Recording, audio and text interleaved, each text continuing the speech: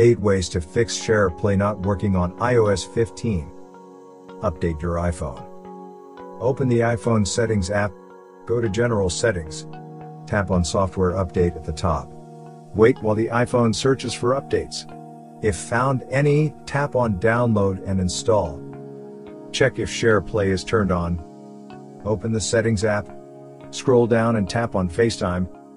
Tap on SharePlay. Make sure SharePlay is turned on. If not, next to SharePlay, toggle the switch to enable the feature. Restart iPhone.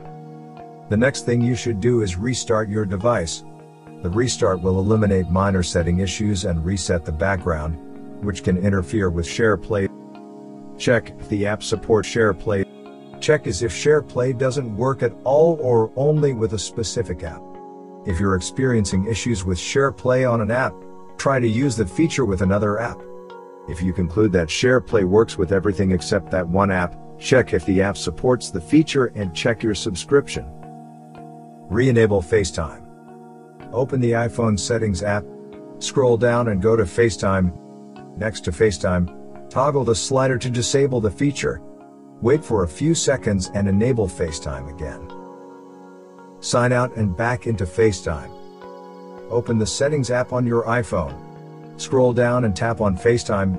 Then tap on your Apple ID name under the Caller ID options.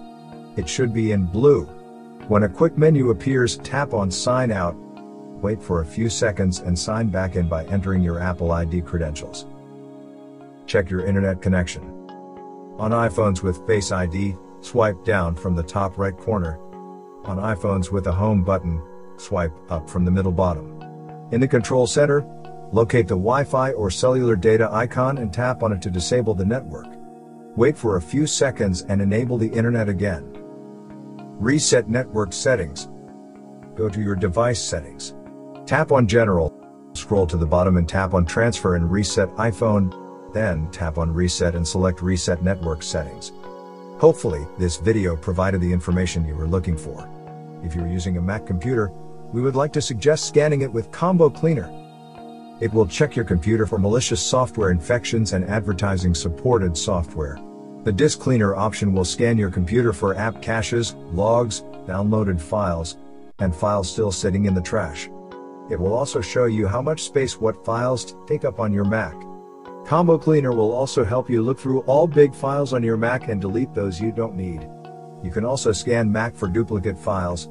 Sometimes you might not know that you have a few copies of the same file. A privacy scanner that will help you remove cookies, cache, browse history and more. And an app uninstaller that will find all hidden app components and uninstall them for you. You won't need to worry about viruses and clutter on your Mac anymore.